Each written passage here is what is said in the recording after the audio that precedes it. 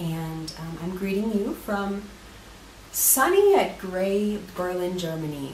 Once the winter hits, it tends to just become completely gray here. I don't know, at least coming from Wisconsin, and I feel like I say this every winter, but at least coming from Wisconsin, America, it just always, it really seems so gray here in the winters. We only have a couple of sunny days, and it's just strange. You definitely start to miss the sun. I love the cold. This is my favorite sort of temperature, and today it's not really even that cold. I think it's maybe 14 degrees, so it's quite a comfortable temperature.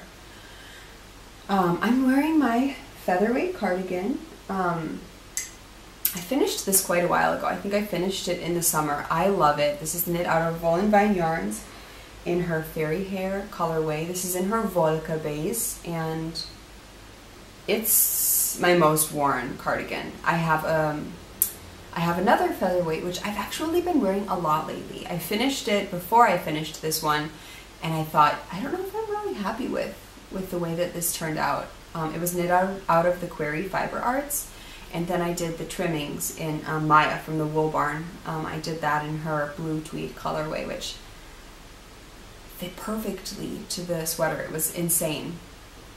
But anyway, I love it. I've been wearing that one a lot lately. So I have been doing some knitting this week. I have gotten pretty far on my foraging mittens.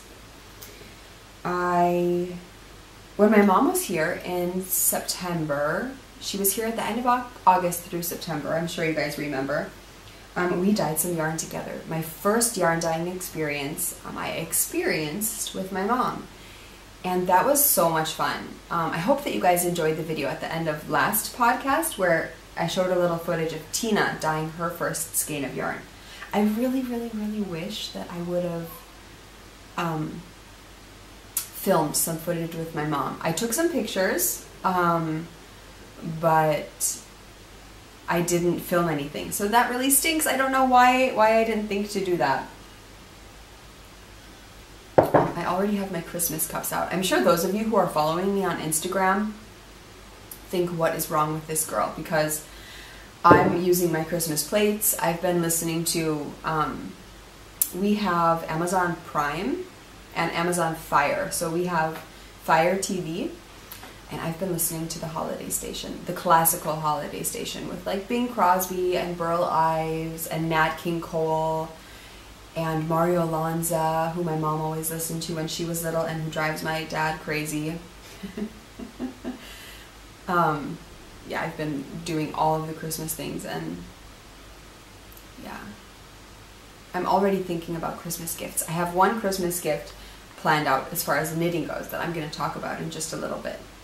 So here are my foraging mittens for my mom. This is the yarn that she dyed, and I love it. I really love it.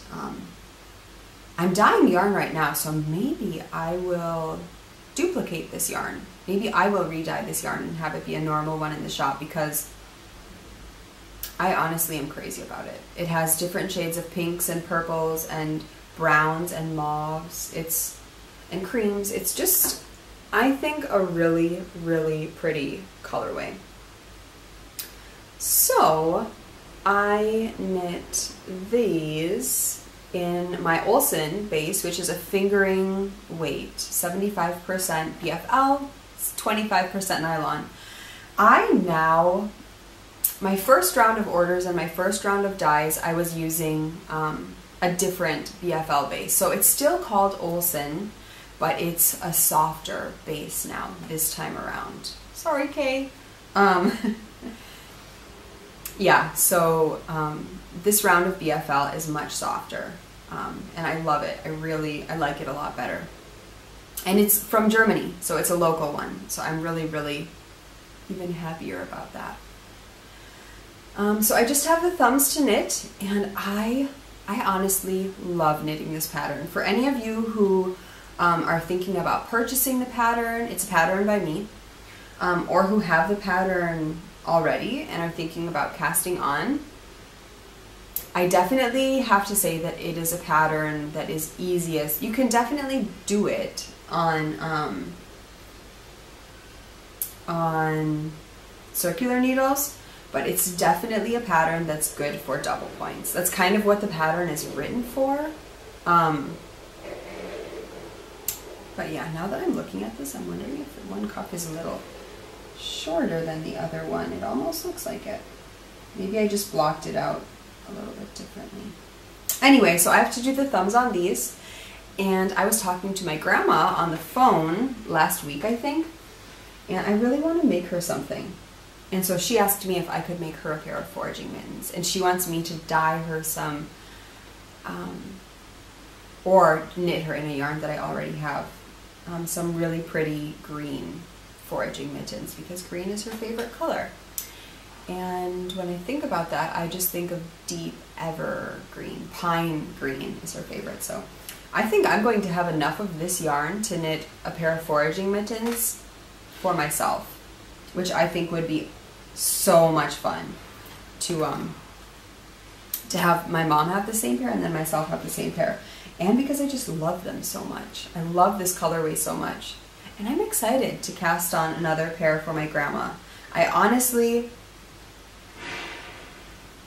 I love knitting this pattern. It's just really fun. It's one that you don't have to think about so much, and I don't know, I enjoy it. It's a really therapeutic knit for me. So, you know, I was thinking about it, and I think it's so funny how I can remember when I first started knitting. I knit a couple of things, like leg warmers were kind of things that I started knitting on like a worsted weight yarn. Goodness, what is that brand? Lamb's Pride or something? It's a 100% wool. And I knit a couple of things on worsted, but my grandma, she knits on worsted as well. I would say her two general weights that she knits on are a sport. And for those of you who don't know, I haven't talked about my grandma in a while, so watch the beginning episodes. I talk about her all the time. And I don't know why she's kind of left my mouth from the podcast. I think about that often. But anyway, my grandma generally is knitting on a sport to fingering weight yarn. She really, really loves the finer gauge of knitting. And her mother, Ruby, liked an even finer gauge. She was often knitting on zeros and ones for mittens and socks and things like that. And so anyway, I was always seeing these hats and mittens, and I don't think she really knits hats on fingering weight. She uses more of a sport to worsted for a hat, I guess, or DK even. But anyway, I had always grown up seeing these really pretty fine projects, and so that's kind of more of what I was drawn to. And my grandma always spoke about how much nicer, you know, finer garments are, and how much more delicate and pretty they look. And so just hearing this in my ear all the time, I started to appreciate that as well. Yeah, they take more time, but it was just, I kind of always wanted, you know, my grandma to be excited about what I was knitting on, and I kind of, I don't know, it must have just gotten in my ear that I just wanted to have her be, like I said, excited and love what I was knitting too.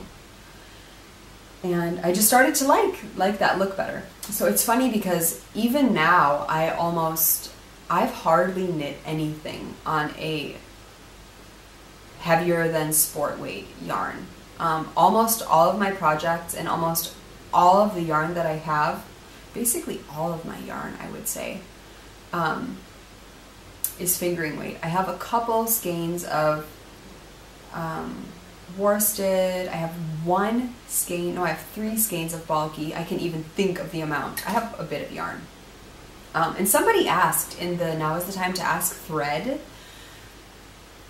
if I would ever give a tour of my yarn stash. I definitely could see doing that. I would say once we move, I will do that. I think that would be a lot of fun because I will have my own office then, so I would love to do an office tour. I think that would be so much fun. Here you can kind of see my workspace behind me, so there's not a lot of excitement there. And then my yarn stash is in a completely different room. It's in the office, so it's kind of Robert's work stuff and then all of my crafting stuff. Yeah. So I'm working on, I don't even know how I got off on that rant. I am working on all fingering weight projects. So the next project that I have been working on a bit are my Home for the Holidays socks. And these are on, this is on my yarn, Olson base. And I'm already at the decreases. So I've knit the foot, or the cuff, I've knit the heel, I did a fish lips kiss heel. And now I'm knitting the foot, and I've just started the decreases. I'm almost done. You'll hear that little jingle, and that is my cute little A Homespun House candy cane and Jingle Bell Progress Keeper. I am using stitch markers from Such Gwenderful Stuff, and my Carbons. I think these are 2.5mm fixed needles. So that's a lot of fun. I know, again, some people think it's crazy that I'm already knitting on Christmas socks, but I really wanted to see how this yarn knit up before I dyed more of it. So that's why I cast it on, and then I decided to dye a bunch of it.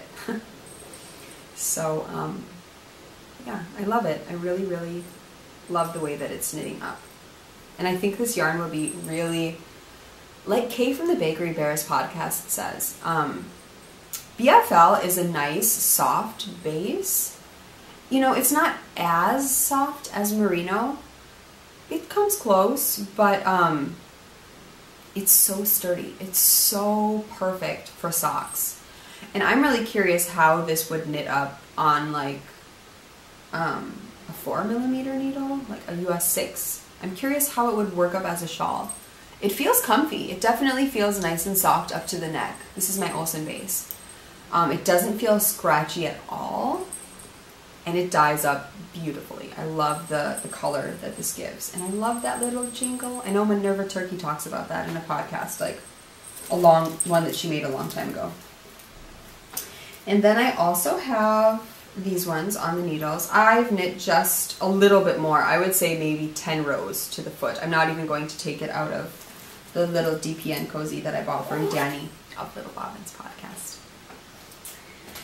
What else have I been working on? I've been working more on my shawl. I need to have a day that I can really sit down and work on this. I love this shawl. I talked about this in last podcast, so I'm not going to go on about it, but I can just show you a little pop of it inside of the bag.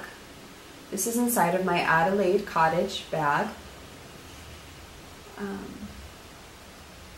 And I love it. I really love this bag.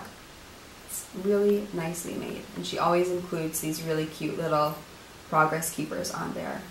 She has an Etsy shop, if you're wondering. So, yeah. I'm hoping to get this finished soon, but being realistic, I don't think it will happen for, I would say by December, just because I'm so busy doing stuff. So then the final thing that I've been working a little bit on is my Kermes cardigan. So this is what it looks like. It smells amazing. I must have a thing of I must have a thing of Tuft Woolens in there. Let's see. Or maybe I don't, and the bag just smells really good because I've had it in there. I don't. So I'm using my Marbles needles, and man, it smells really good. And it's super bright, super colorful. This will be nice and oversized. And it's fun to knit. I desperately want more cardigans, hand knit cardigans. And I even consider knitting another featherweight, just because it is such a, again, I'm really about the therapeutic, meditative knits right now. I think just because work is so busy. I am busy with work. Seriously, the second I wake up, sometimes, definitely until Elodie comes home. And then when she goes to bed, sometimes I'm doing, little things that I can do while Robert and I are hanging out, making progress keepers, stitch markers, rescanning yarn, it's just stuff like that, which I try not to do, when it's mine and Robert's time together. By the way, thank you so much for all of the nice things that you guys said about our podcast together. It was really, really fun and totally just random that he happened to come on. Versades Unite or something? I can never remember the name of this shawl. But I loved it. I remember I saw it, I favorited the pattern immediately. I just could never find a yarn. That's my problem with his patterns. I have such a hard time picking a yarn to go with it. Like, there's so many choices that I like, and then I'm like, oh, I don't want to open up a new cake. I don't want to cake up a new skein of yarn. I want to use yarns that I have. Finally, I was like, oh, I have the wrong bag. Finally, I was like, you know what? Just pick your yarns. Because, like I said, Robert has stolen my campsite shawl, which he basically wears all the time now. And I thought, I have to knit him a shawl of his own that is actually knitted for him, because it will be extra special. He has no idea about this. So I immediately chose this colorway, which is just like the campsite shawl. This is the Squash Blossom, I think is what it's called. It's the leftover skein from the first Whispering Pines that I knit. So I'm using that. I am using an amazingly beautiful speckled dyed yarn from Maya of the Wool Barn. I will show you all of these together after Then I am using, I think this is called like Ink Blot or something, from Skein Yarn. And then I am using Chocolate Shop from Hue Loco. So I think these colors will look, I have really small hands, so this is going to be very hard to show. So I think these colors, I'll stick them in will look really nice together. And I think he will love it. So what is the pattern? You probably ask. I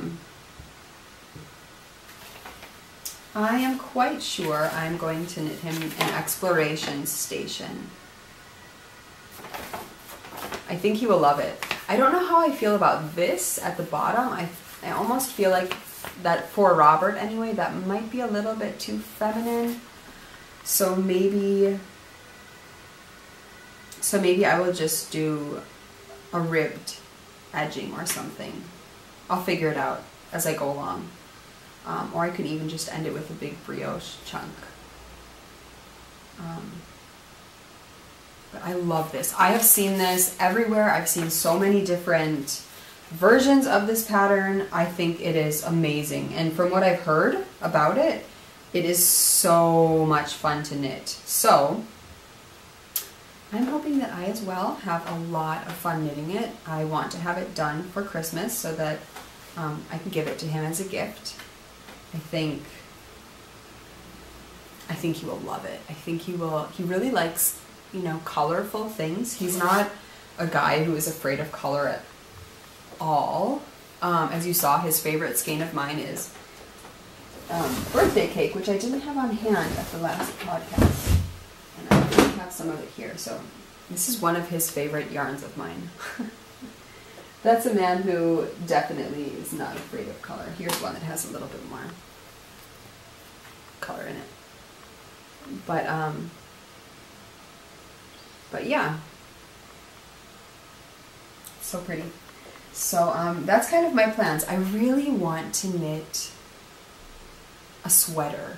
I think I was starting to say this and then got off track like I always do. I really, really would like to knit a sweater.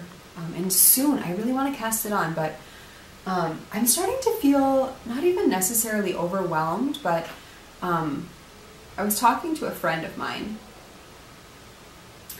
and we were kind of talking about being a monogamous knitter, and then being someone who's knitting on a lot of projects. And I'm definitely a person who has a lot of projects going on. And she's just kind of been knitting for a year, and she says she's a monogamous knitter. She always has one project on the needles. Right now she has a shawl on the needles, and she desperately wants to cast on Maria Monska's Dew shawl, along with a pair of my foraging mittens. I love the Dew shawl, by the way, Maria, if you're watching. It's beautiful.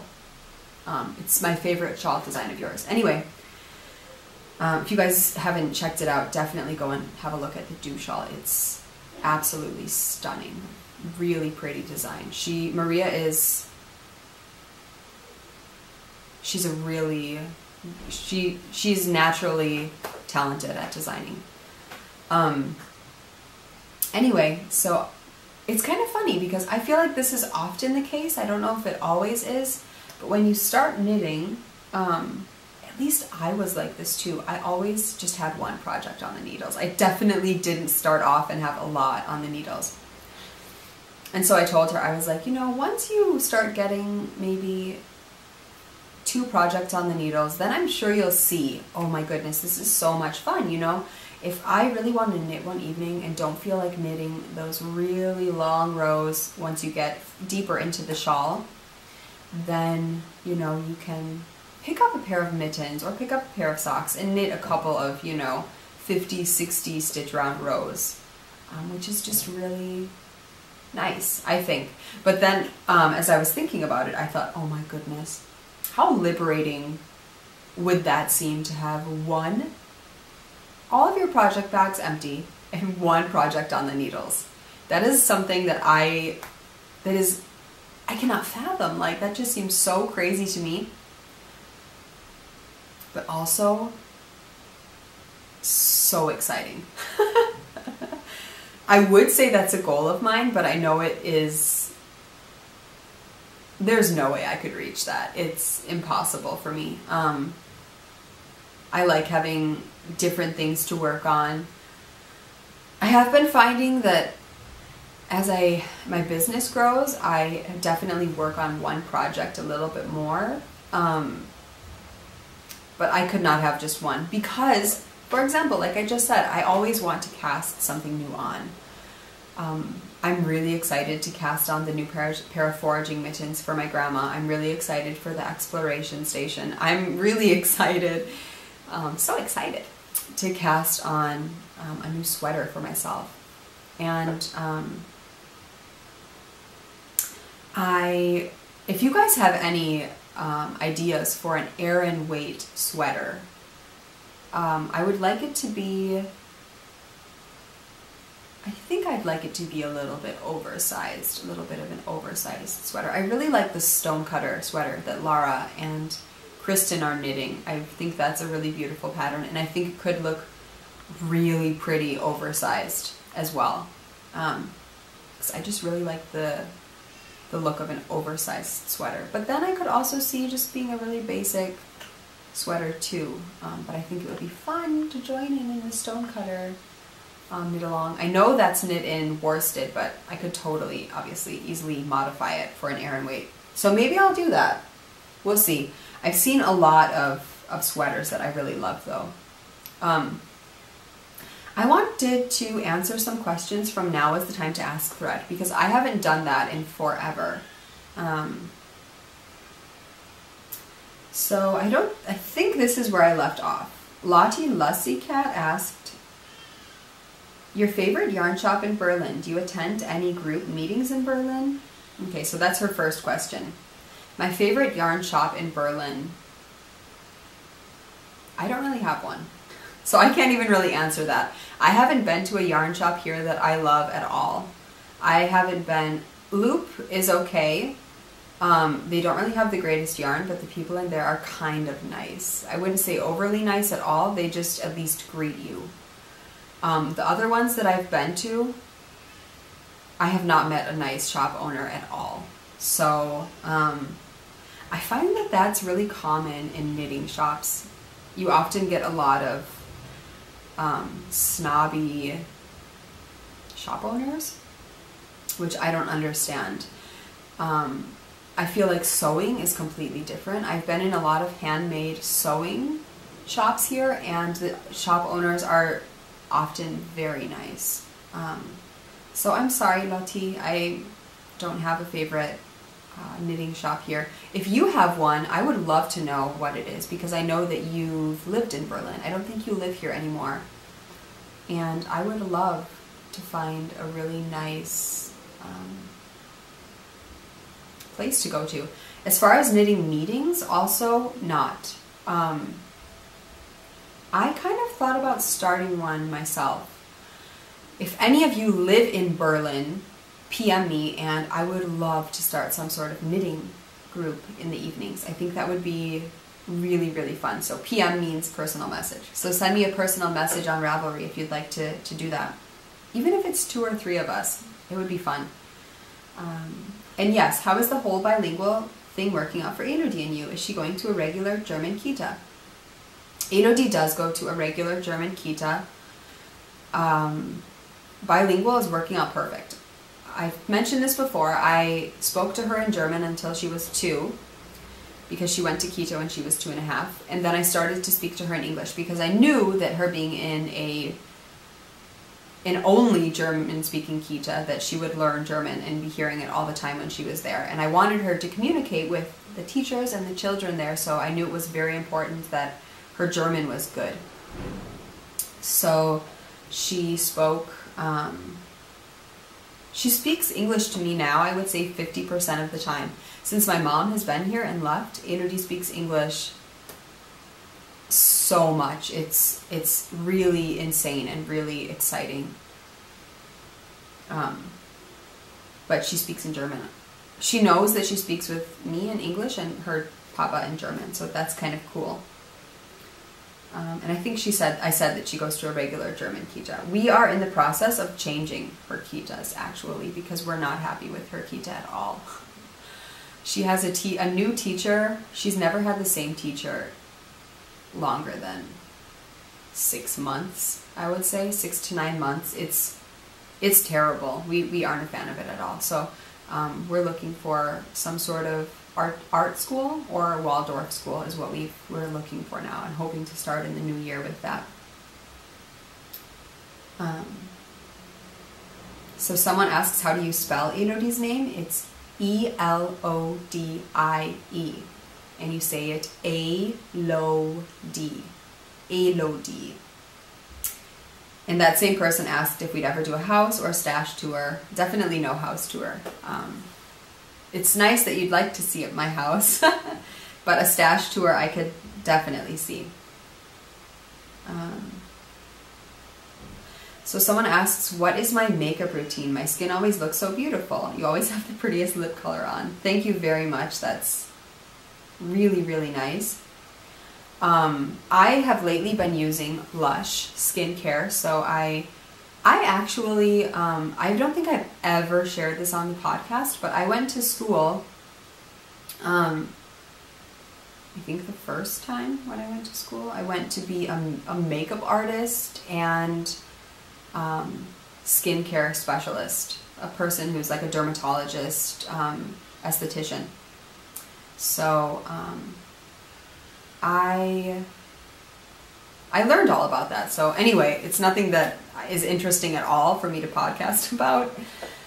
But I worked here in one of the biggest spas in all of Europe at the Adlan Hotel, and I did makeup for, and I did waxing and skincare and facials and things for a lot of really famous people. So that was a lot of fun.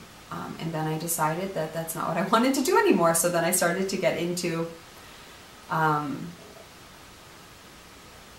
owning my own business, I guess. So that was fun. It was also a creative thing. But yeah, so my makeup routine, I just use, Aveda is my favorite skincare, hair care products. I love them. So I like a lot of natural skincare. Not necessarily cosmetics, but as far as cleaning. So I use a Lush face wash bar for dry skin because I have very, very dry skin. And then I use an exfoliant. Every day I use a Lush exfoliator, and I do that. I just wash my face twice a day. I exfoliate once. I use a mechanical exfoliant, so that means mechanical exfoliant means ones that have grains inside of it, and so that's what I really like because my skin is so dry. I desperately need to do that. And then as far as my makeup, I just wear a mascara. I don't wear any foundation ever just because my skin is so dry. It wouldn't work. It would just look ridiculous. I don't use any foundation and I just use lipstick. So it's really, really simple. I wear mascara and lipstick and I wash my face. I didn't always have, and I wouldn't even say my skin is nice just because I think it's dry all the time. And I didn't always have nice skin. I definitely had breakouts when I was a teenager.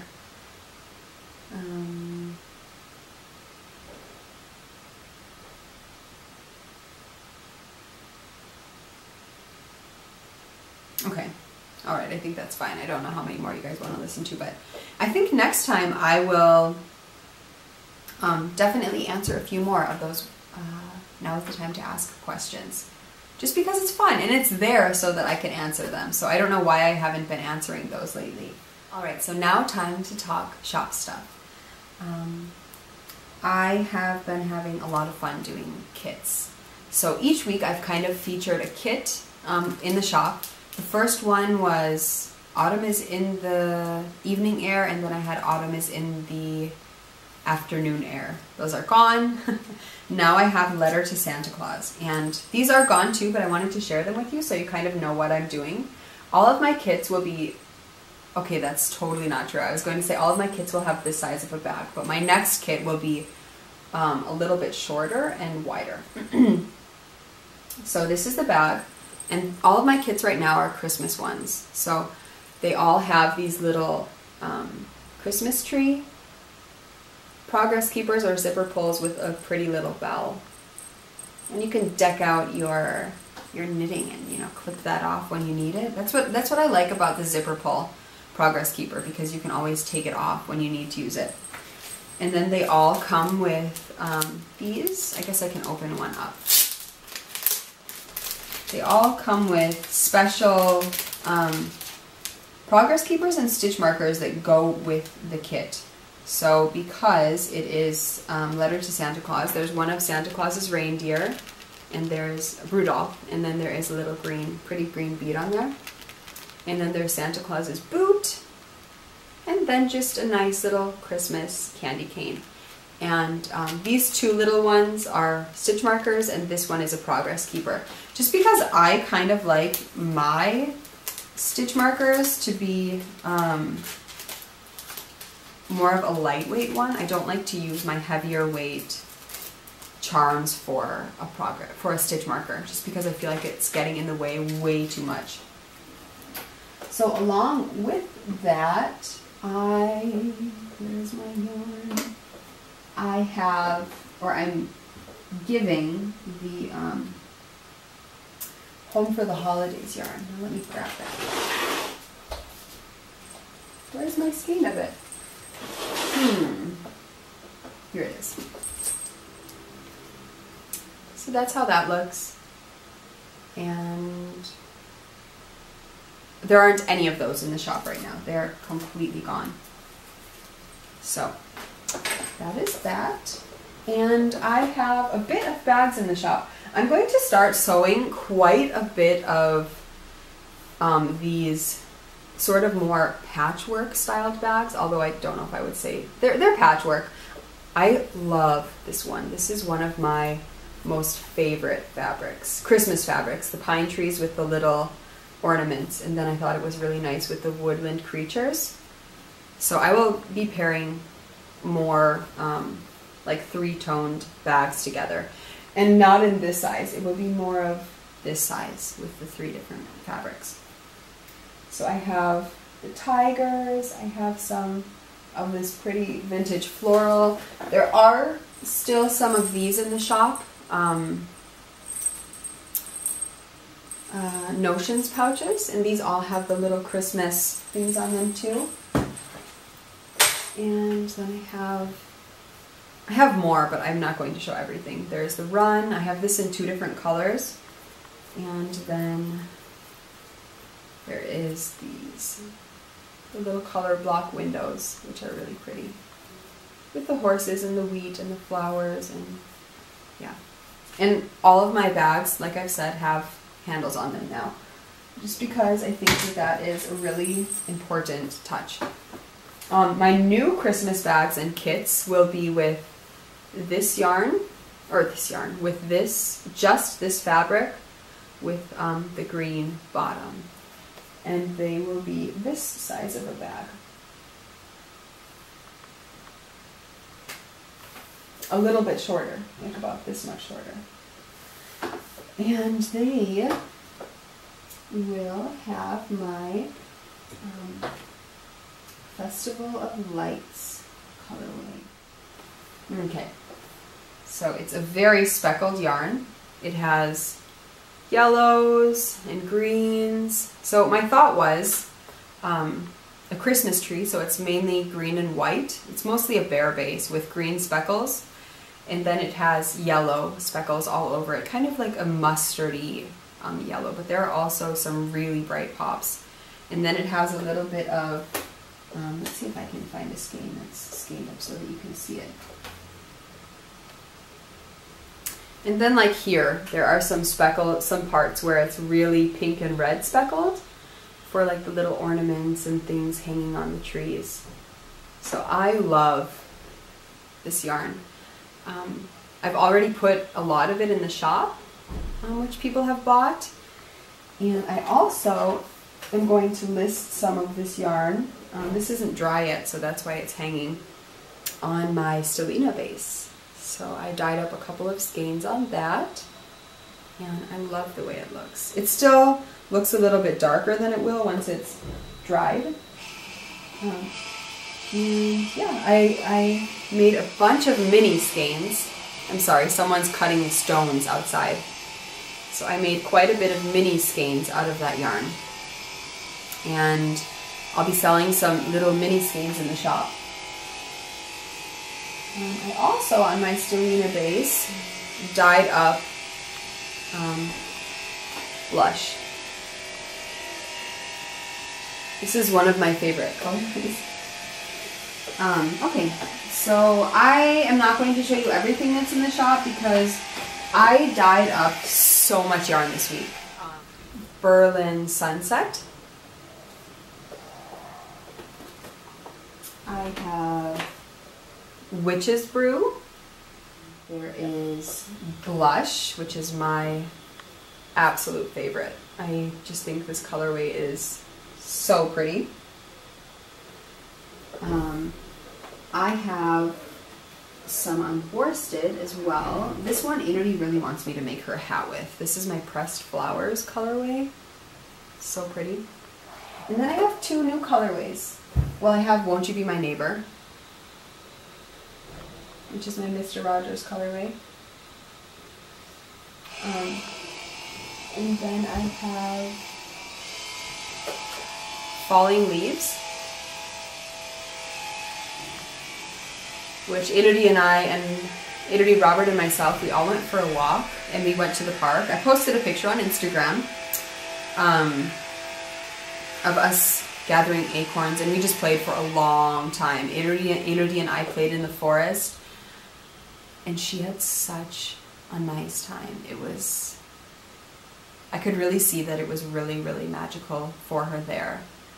And I'm excited to go back because I know she'll have fun. We've been there a couple of times. We just haven't been there in the fall, and we haven't played in the forest part of it. We've just played at the park where there are swings and a lot of different stuff to play on. But this time I was just really wanting to show her some nature and talk about what autumn is, and we talked a lot about the different color of leaves, and so I dyed this in mind, all of the different colors of leaves that we talked about.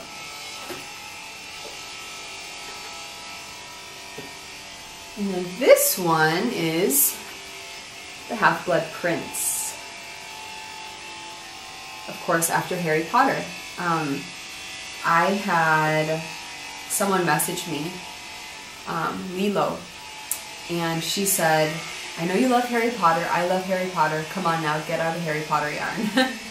And she also wanted a Harry Potter club, which, oh my goodness, would be awesome. I could definitely see that being my first club because I love Harry Potter so much. I just think it would be a lot of fun. So, this is my Half-Blood Prince colorway. There will be a bit of this up in the shop. I think it's so pretty. It was a really, really fun one to dye. So,